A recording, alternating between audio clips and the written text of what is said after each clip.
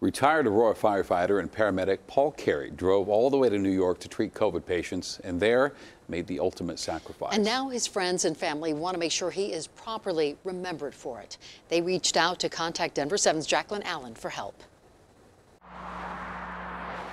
He gave us the ultimate sacrifice.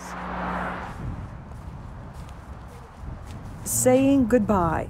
Just got to make sure his marker's clean so we can find him. Is never easy. I was angry for a little bit that he was gone because I miss him. Every month, April Johnson pays her respects to a man who earned her respect. The way he passed away, he deserves something great to mark what he did for all of us. Paul Cary, a retired Aurora firefighter and paramedic, volunteered last April to fight COVID-19 in a New York hotspot. You went to New York City with Paul? Yes. His colleague Royce Davis was also there. Working for ambulance, he got the call to go to New York and he didn't hesitate to go because that's Paul. That's service. But within a month, Cary succumbed to the virus himself.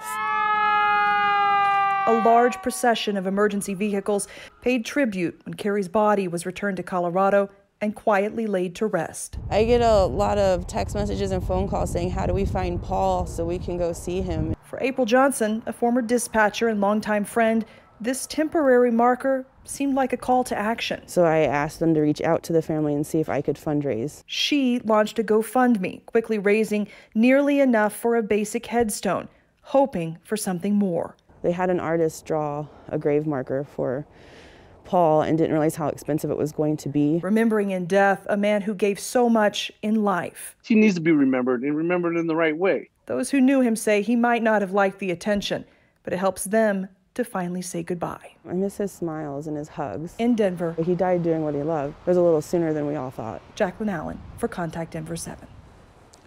If you'd like to help Cary's family get the marker they want, we've launched a Denver7 Gives Fund account for them. Just go to thedenverchannel.com and Denver7 Gives. There, go to the drop-down menu and look for Help Remember Fallen Paramedic.